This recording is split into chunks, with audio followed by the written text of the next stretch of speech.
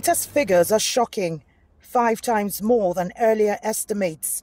Until now, it's been difficult gaining access into areas in Nigeria's northeast to assess the true extent of the Boko Haram insurgency, and previous tolls were based on media reports. Borno State is the worst affected region in Nigeria. Its governor, Kasim Shettima, says the latest death toll was compiled with the assistance of local leaders.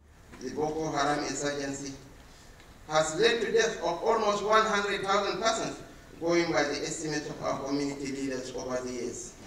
2,114,000 persons have become internally displaced as of December 2016, with 537,815 in separate camps. The numbers are astonishing. Previously, government officials had disputed the figures. This time, though, there doesn't seem to be disagreement from officials.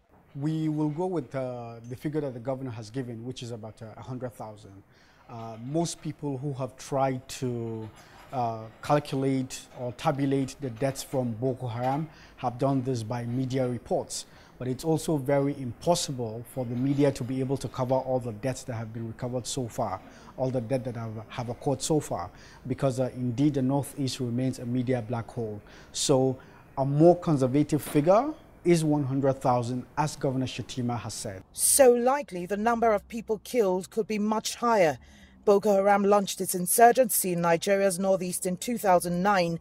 At the height of its might, the group controlled large parts of the region, but since then, the army has made great gains against Boko Haram. While authorities say Boko Haram is all but defeated, attacks are still taking place frequently. The terrible toll the group's taken on civilians will be felt for years to come, and the region will need billions of dollars and likely decades to recover. Kelechi Emekalam, CGTN, Abuja, Nigeria.